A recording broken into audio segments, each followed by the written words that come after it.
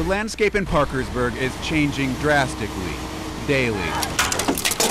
Today, the entire student body from BCLUW High School spent their final day of classes on an unforgettable field trip, learning how effective many hands can be when a giant task is at hand. I feel like we're putting a dent in.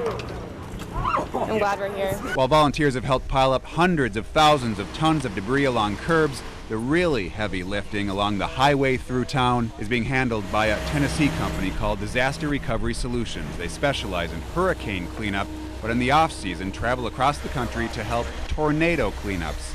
And they don't charge for tornadoes. It's important for the community to see progress.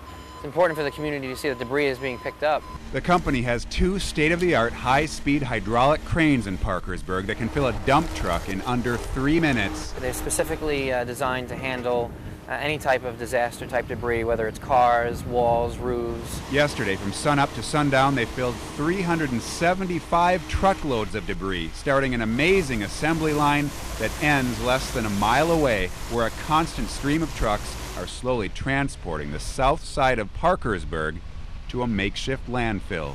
The owner of Disaster Recovery says from his extensive experience, he expects all the debris could be picked up in Parkersburg in a month.